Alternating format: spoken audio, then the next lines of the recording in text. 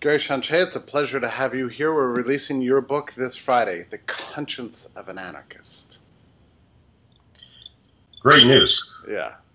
And I spent a lot of time with this past week, and I wrote this that I think this may have, time will tell, but I think it has the makings of a classic. It does something that I've not really seen anyone else do, which is put in a very short space. Well, it's not so short. It's a medium-length book, really, but a kind of comprehensive understanding. And I use the word understanding instead of ideology because I think that's really what you're promoting. Am I right? Yeah, I think understanding is a great word for what I'm up to here. What led you to write the book? I think probably in part a desire to just understand my own thought processes and the factors that really mattered most to me in making me an anti-statist, and in part I think the desire to explain the opposition to the state that I embraced to people who might not be inclined instinctively to head in that direction. Yeah, you know, and I've said this in several different ways in the little editorial preface.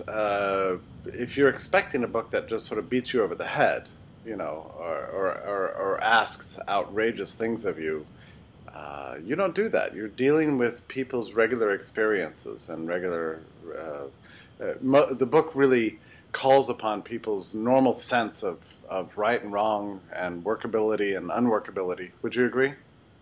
Absolutely. I mean, I think one of the greatest dangers a certain kind of anarchism can fall prey to is a naive utopianism. Not opposed to utopianism. I think it's great to dream big dreams and challenge the status quo, but I think sometimes people act as if somehow the kind of style of human existence that anarchism envisions is utterly different from what we experience now, with the expectation, therefore, that people have to be completely different. Society has to be unrecognizable.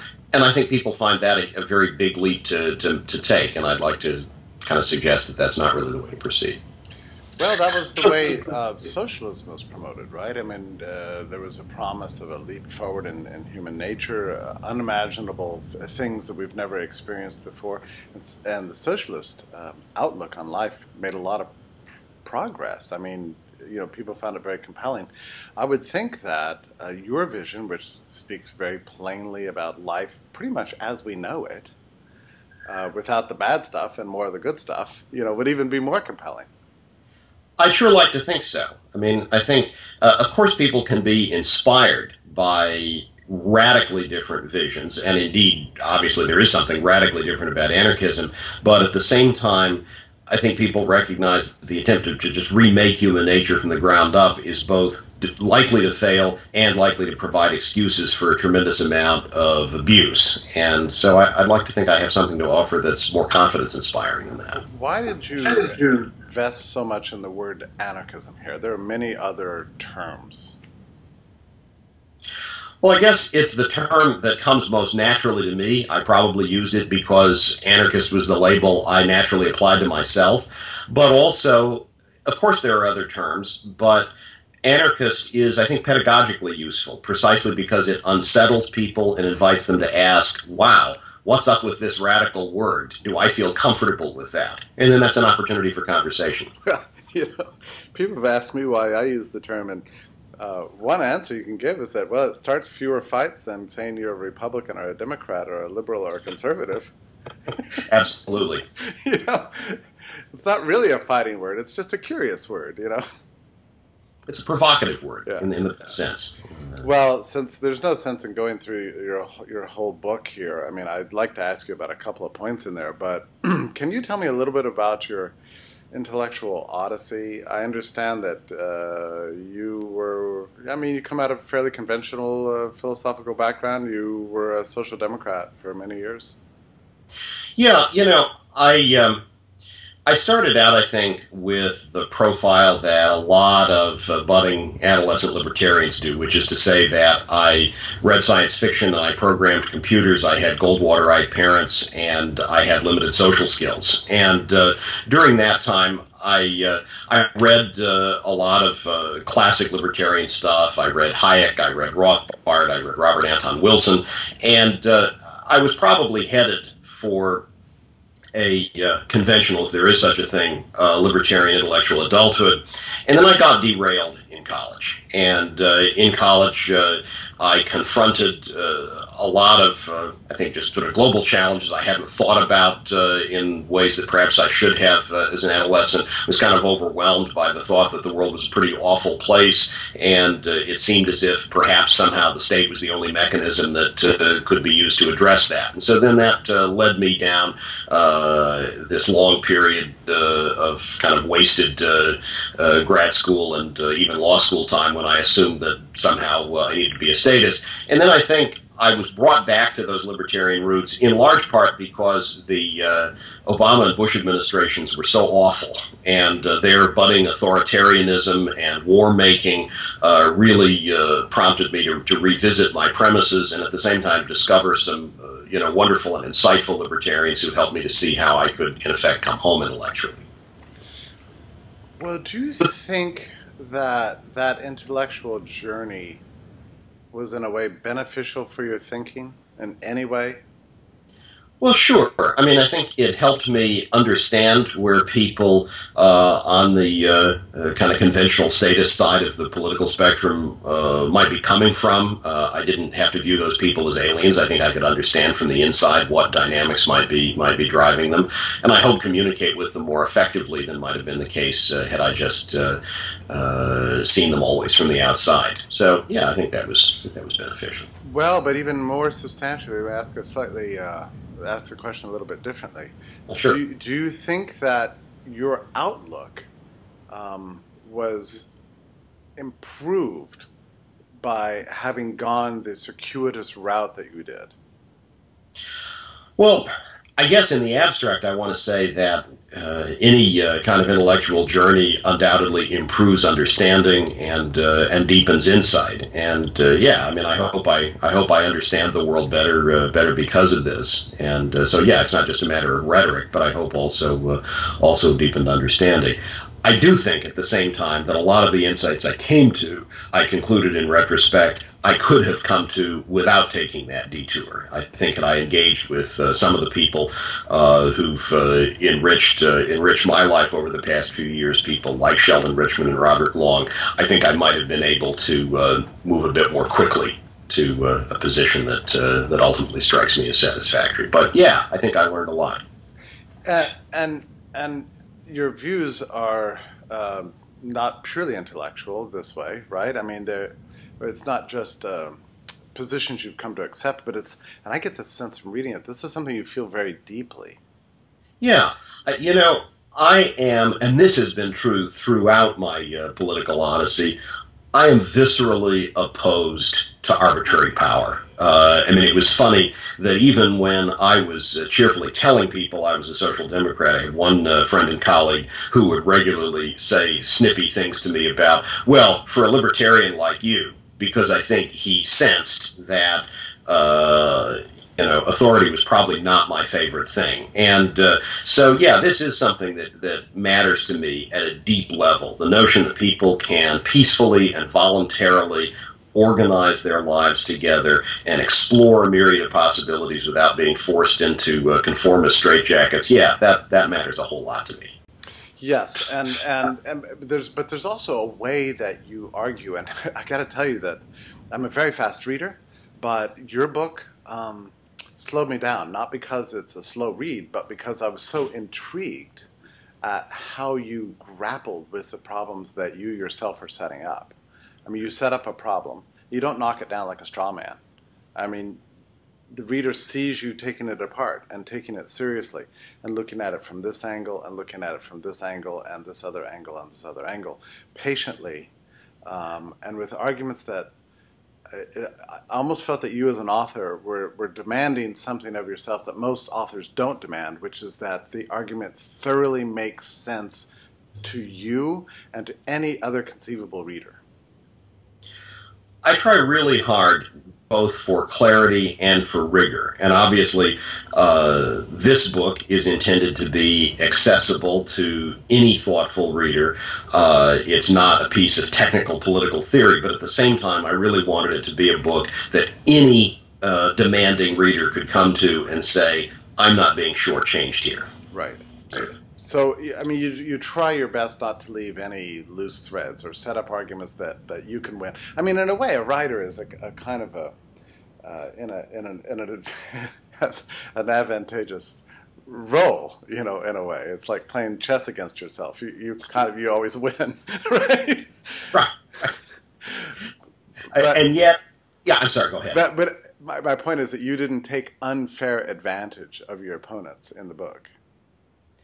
Well, I certainly tried not to, and I really wanted to engage with what I thought were serious positions and show why I didn't reject them. I hope I wasn't just shooting at straw men. Right. Let me ask you a question about your method in structuring the book, because one of the themes that you get when you're reading your book is that when we're speaking about anarchism, we're really talking about what?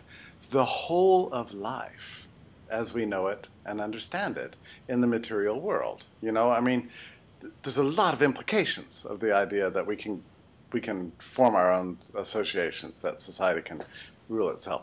So when you set out to write a book on this topic, I mean, why weren't you just overwhelmed? I mean, how did you come to the systematic ordering of the book that you did? How did you decide what was important and what wasn't important, and how to lay out the sequence of arguments? Did you spend a lot of time doing that? No, I think actually it was fairly intuitive for me. I mean, I just proceeded along the path that probably tracked my own thinking and my own feeling about this matter. And so I started, with the issue of consent, because I think that's been so central. And then tried to spend more time alerting readers to all the evidence that really is out there that emphasizes just how viable self-organization by social systems really is. But then what really, I think, struck me as crucial was letting the reader know how devastating and destructive state power really is. And so by focusing on everything from the goodies that the state offers its economic cronies to war making to civil liberties infringement, I felt like I could do two things. I could simultaneously focus on things about which I was really passionate, and at the same time tap into feelings on the part of readers who might start out with the assumption that somehow the state was benevolent. And I really wanted to emphasize to them how destructive it really was. Yeah, and you really, in other words, you're not writing a book here for the already, how do you say, converted, right? I mean, this is a book designed for somebody who had never encountered these ideas before, and yet I think that a person who's already convinced of the merit of human liberty and the downside of the state can still learn a lot from your book just by watching. First, you make new arguments. As far as I'm concerned, they're new arguments. But I think there's something more important that you've provided a model for how to argue and how to engage and how to have a civil engagement with ideas that you oppose. Well, I think that's a tremendously important goal for anybody who wants to make social change happen. I mean, I think there are lots of different, complementary strategies for building a free society, but the educational strategy, if it's going to work, can't be one that involves pummeling people, violently and aggressively. It's got to engage people in a way that makes sense to them, and that's something I tried very hard to do. There were some arguments in your book that I'm sure, well, let me just say you have a lot of footnotes, but not too many. In other words, you're not hiding behind your citations at all. You're exposing yourself very much, throughout the book. That's right. And your argument there's a kind of a confidence there, but there were some new insights here that helped me enormously. I'm just going to mention one real quick. Sure. So it concerns the issue of a market for intellectual property. We have these gigantic rules that try to capture the ideas and assign them to certain firms and say, okay, this is your idea and nobody else can have it. And that's always, I've understood for a very long time that that's wrong, and you make the argument very well, but you could take it one step further. You say that the market for these bundles of fake rights is itself discriminatory against upstart firms, because not everybody can enter into that market. I mean, people don't have the resources to buy and sell these things. Right. So you freeze out people who may be the innovators in a position to dramatically transform our lives, precisely because they're not able to enter the market. And it's an interesting thing, because you call yourself a market anarchist, but you're not for all forms of markets. Well, I'm for all forms of genuinely peaceful voluntary exchange. And what we see, of course, is that sometimes markets, take for instance markets in slaves, don't really involve that kind of exchange. Or markets in pollution rights, or markets in intellectual property. There's all kind of fake markets out there, aren't there? Sure. Yeah, the state created and really designed to benefit the state's cronies rather than to actually facilitate real interactions. Yeah. Now, I'll tell you where I felt I had a difference with you was on the subject of labor and labor unions, although I understand your argument. I felt like you didn't go back historically far enough, which I think maybe I'm going to come after you probably in an article about this. Yeah, fair enough. You don't mind that? Not at all. That's what conversation's about. That's why we have these exchanges. So the purpose of writing the book is not to persuade everybody that Gary Chartier has all the answers to the world. No, I mean, obviously, I'd like readers who pick up the book to be people who already believe that, but I don't know that that's likely. So I don't believe it. So. Yeah. So that's, I think, the highest compliment I can give about your book, is that it inspires a great deal of thought. And I would once again encourage people to read it slowly and systematically. It's not a burden. It's a joy, actually, to see an understandable, honest, anarchist who feels it very deeply and understands all the opponents and engages the arguments so carefully and so systematically and so sincerely. That's what I would say is true about your book. It's a sincere work. Well, in turn, it's really gratifying to engage with readers who seek the best in an author and who really want to approach a book hoping to find out something interesting and valuable and read with that kind of attitude in mind. And this conversation is a reminder that you're that kind of reader. Oh, thank you. So when I first looked at the title, as you recall, I thought it was wrong. I've changed my mind completely. I like it. We have a conscience of a conservative. We have conscience of a liberal, right? Now we have conscience of an anarchist. That's it. You took on a big challenge. I think you really accomplished it. And let me thank you for helping us at the Laissez-Faire Club to distribute your work and being so cooperative and generous with it. And also thank you for your time today, especially. You're very welcome. Have a wonderful day, Jeff. Okay, thank you.